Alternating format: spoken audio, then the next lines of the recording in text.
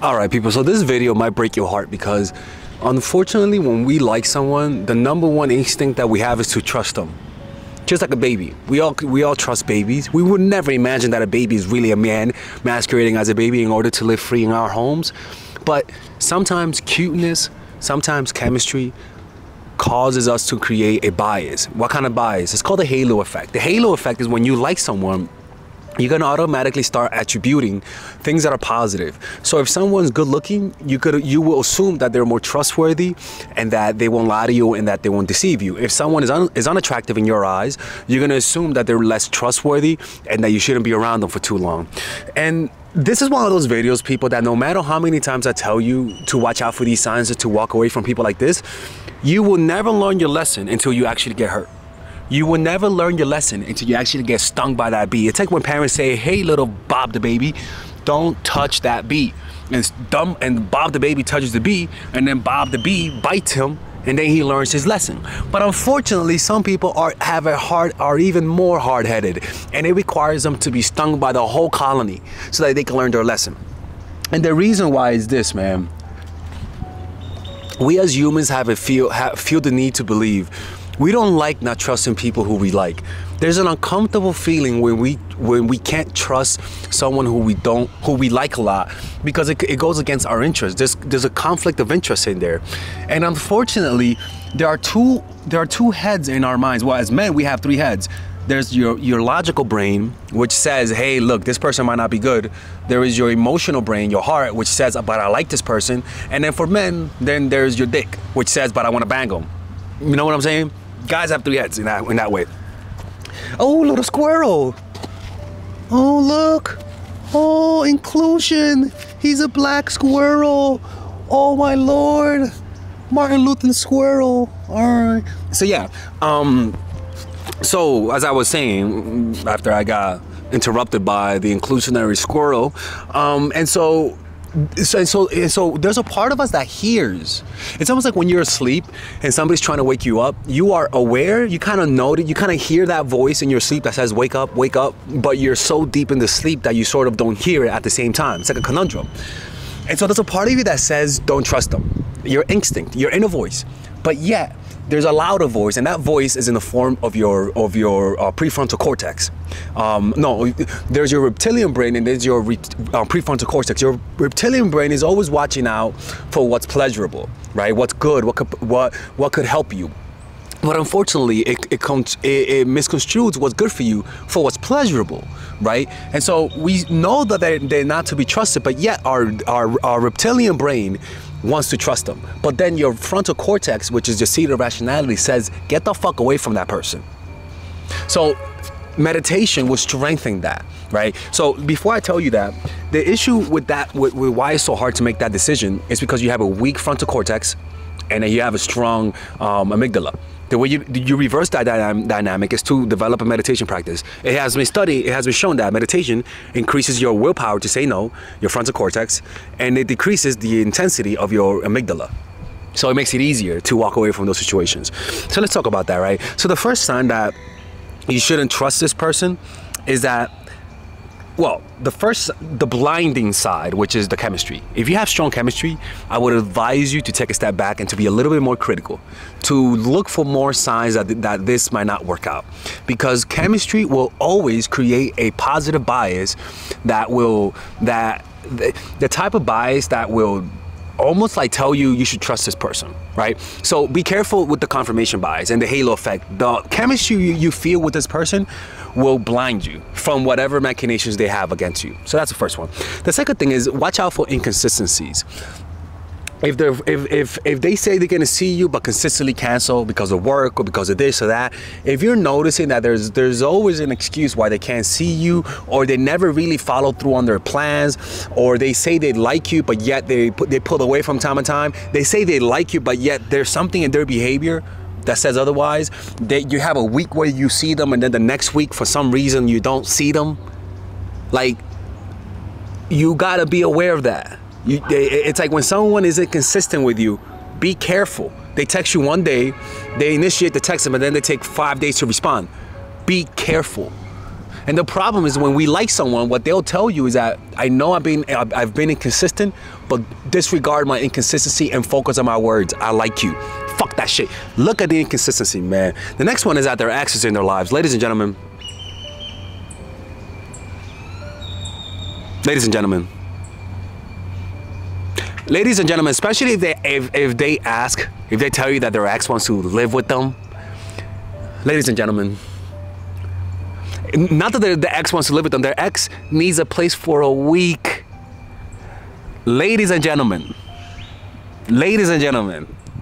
If their ex is in their lives in any capacity, I will not trust them. I don't trust ex-dick. Ex-dick, I don't trust. Is that the inclusionary squirrel behind me? I don't trust ex-dick. The reason why is because the past has more power than the future or the present. That's just the truth. If I'm fighting against a man who likes you and you're still not cutting contact with them, I don't care if you tell me that you're over them. If you're still not cutting contact with them, that's a red motherfucking flag if there's ever been a red flag. Ladies and gentlemen, do not tolerate that. Ladies and gentlemen, do not, and I repeat, do not tolerate anyone who tells you that they're friends with their ex and you shouldn't worry about them. Hey, right, squirrel? And God forbid if you're dating someone whose whole social circle is full of exes, people who they have sex with. Ladies and gentlemen, an ex is not just a marriage, it's not just a friend, it's not just somebody who they dated, it's also somebody who they banged. Plain and simple, people. So this has been my experience, is that too many times, the ex has always been a problem. Too many times, people. And no matter what they tell you, if they are not if they're in touch with their exes, you better get ready for a psycho motherfucker. Plain and simple, people. So those types of people who are friends with their exes, those are the type of people that will get you shot, people. Get away from people like that, okay? Now, the next one. The next one is if they break promises. Broken promises. I'll never get in touch with my ex, right? Or I promise to do this. I promise, like, let's meet up here, and they keep canceling.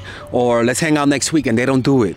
Or they tell you, let's hang out tomorrow, but yet there's always something comes up, which goes in line with inconsistencies. But whenever somebody emphasizes that they're gonna do something, and they look at you in the eye, that's a promise of father addicts, and they don't follow through on that. Ladies and gentlemen, especially if they make you look bad in front of your friends, you shouldn't trust that person. You shouldn't trust that person, right? Now the next one is, this is the next one, people. Don't you ever trust anyone who owes a lot of people money. People who owe a lot of people money it show, and they don't pay them back. It's such a sign of their character. People who owe people money, I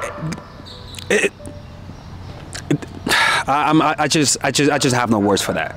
I just have no words. If you trust someone who scammed people in the past, if you're dating someone or seeing someone who's a scammer, who has a lot of people after them because they've been scammed or they took money from them, get away from that person. People with shady business deals, get away from that person, because the way they deal with business is also the way they're gonna deal with you. Right along breaking promises, it's just they lie. Like lying, plain and simple. And do not let them lie to you with tears. Do not let them lie to you with their ay bendito face. Don't, people. Because like I said, your emotions will be your #1 worst enemy when it comes to deciphering people who you shouldn't or shouldn't trust. So learn to believe people with your eyes, not with your words. Your eyes and your words will tell you two completely different stories. Your ears will tell you the story they want to tell you. Your eyes will tell you reality. Sometimes the deception is staring you right in the face. Sometimes the truth is staring you right in the face, but because you don't want to believe it, because of confirmation bias, because you like them, you're just more prone to be deceived by them. You know how they say your biggest enemies are people who are close to you? It's not that people who are close to you are evil. It's just that they don't need to lie too much for you to trust them. Like it doesn't take effort to deceive somebody who loves you. It's very easy to do that. So it's the same thing. Like when you like someone, people, your eyes tell you the truth. And unfortunately, a lot of you guys will have to go through heartbreak to actually start trusting your eyes. Because you see it and then you're like, nah, there's no way. I know Father Alex said this, but there's no way. And then you get played and you're like, oh fuck, he was right. Then you get yourself in a similar situation. Then you're like, no way. This time, I know Father Alex was right the last time, but he's wrong this time. And then you get played. And hopefully the third time, if you're not hard-headed enough, you learn your lesson.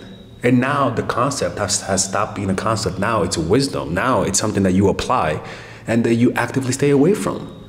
You know, it's like if you're in the middle of the desert and you see a hot girl in a dark forest asking you, come here, and it's dark. Motherfucker, that's a trap. If you're dumb enough, you walk through, you know? And a lot of people have to get caught multiple times to actually learn their lesson, right? Be careful with those emotions. So that's why it's always better to meet people through your friends, because whenever you meet people through online or you meet people and you don't know about their history, you don't, who do you ask about their history? You could only find out through them repeating their mistakes. That's the only way for you to find out that they're a bunch of liars. But if you know them from friends, they'll warn you. If you know them from a social circle, you kind of know who they are. So you kind of know how to stay away from them. But when you don't know them, people, it catches you by surprise. Because it doesn't add up after a while. It starts not adding up, and it's frustrating because you think you know them, but the truth is you don't know them. You just hope that's how they are. You have an image of who they are, and you hope they are who they seem to be. And the problem is that you're entering a field of self-deception. Whenever you like someone and you have that gut feeling that there's something off about them, if you don't have control over your emotions, if you're extremely unhappy or you have low self-esteem, you're gonna lie to yourself. You're gonna find a way to lie to yourself, and you're gonna convince yourself to stay with them. I'm telling you. And it takes years, well, for real low self-esteem people, but it takes months for people to recover from that, right? So that's why I tell you, like, I had to do that shit, man. Like, honestly, I say this because I'm in a similar situation, right? That I just don't trust someone, right? And I'm getting really bad vibes from this person because of almost everything that I said, and that's what I'm gonna do, you know? I'm gonna take the advice that I'm giving in this video, and I'm not gonna see them no more. Like, it's, you know, great person, nice person, don't get me wrong, but Father Alex does not deserve someone who's consistent in their lives. Like, it's just, like, why? You know what I'm saying? Like, you're giving me bad vibes, you know, you're saying one thing and doing the other. Go fuck yourself. How about that? Oh my God, he said that to someone. I could tell. Yes, people, go fuck yourself. Anyways, I gotta go, people. Have a good day. Oh yeah, and by the way, don't forget 50% off all of my coaching calls using the coupon code MINDFUL. Not 50% off, 20% off, and 50% off all of our courses using the coupon code MINDFUL. See you guys later. Just don't stay with someone who's not over their ex, people. That's all. That's all.